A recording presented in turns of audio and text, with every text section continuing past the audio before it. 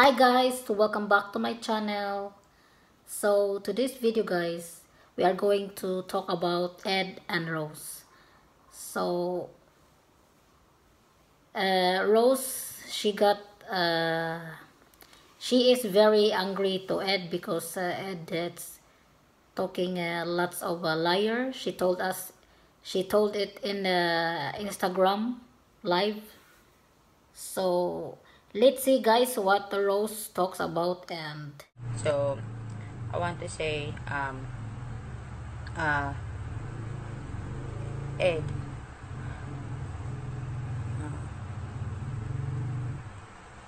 how dare you to make me embarrassed in front of million people? Please, people, don't believe him. It's fake.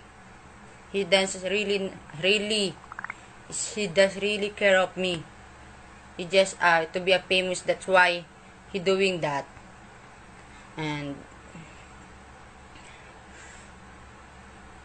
he did not even give me a penny. Is all lies. He did give me a He did not give me any gifts except Brian Panty. And the word that came from mouth is lie. All of the mouth is lie. It's not at all true. He did not care of me, and especially to my son. So please,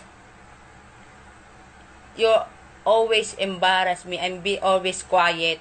But for now, for now, I always talk about you. You are always liar. You're always true, you're liar.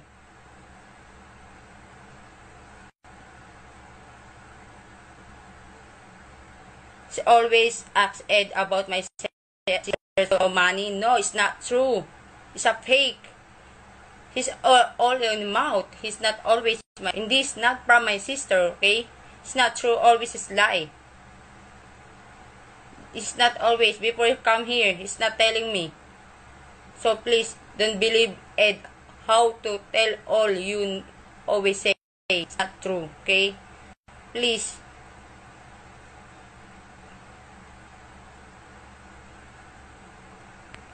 Always what he said, Ed, is not true. He want be a famous, not all. He not love me. He not care me. He always embarrass me. I always be quiet. But I feel hurt for now. I want to say I always caring of me is not true. It's not true. Okay? Please don't believe Ed. It's not always true what he said. Thank you. so guys, that's our video. So thank you for watching, and please don't forget to subscribe and click the notification bell. And God bless everyone and happy weekend. Bye bye.